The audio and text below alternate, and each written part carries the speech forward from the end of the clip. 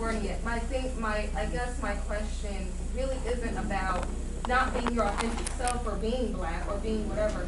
My question was more about the obstacle of them seeing us in a cross-cultural market. Not that you have to hide that you're black or not be a black mom and that we So are you saying that if you blog as an African American woman, for example, are they turned off by that? Or they assume that yes. Is that the question? They do. That's more the question. Yes, How do they you do. overcome that? Yeah. As being seen as a blogger. Just Right, by continuing to have discussions like this in front of people who are able to talk to brands to make decisions, by continuing to like push the issue on your site, by writing about the soccer and the new black culture. I think what we need is to be able to pull up a site at any given moment and say, see, look at this. And so I'm not seeing a lot of that, so I've been turning my site into that, and it feels good because it's very natural, but being able to kind of see that, and not saying that you can't talk about the heavy stuff, the race issues, but balancing that if working with brands on kind of general market stuff is what you want to do. And so I said, okay, we'll do it. So instead of going on a European vacation, I took that money and put the deposit down for the Georgia World Congress Center in Atlanta, and that's where we held the first Black People Brown Conference. So that's a little bit of the history of the conference. And so this is a conference that Black bloggers built. It's your own house. If you can't be real here, you can't be real anywhere. So we want to welcome you, and we're excited that you're here. We're really excited about the lineup of speakers.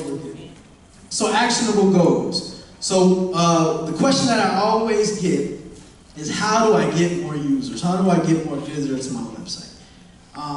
So if you start with that as your premise, it's going to be a very difficult answer to solve. So what I like to do is be super specific in the goal that we're trying to be. So in this case, increase Facebook likes by 100%. So, and Facebook likes to my page, not necessarily to my content, to my page. The reason why that's important is because more and more people are going to wake up in the morning and the first thing they do is fire up their Facebook, right?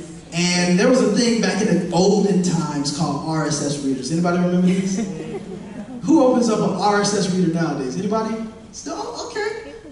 After Google Reader went out of business, it was a wrap for me. So now, I would say, well, just say a large majority of my content, the things that I kind of consume, either comes from Facebook, Twitter, or email newsletters that I've signed up for. I mean, the RSS readers kind of played out. So people, no disrespect, the RSS reader is slowly changing, or Facebook is slowly changing things.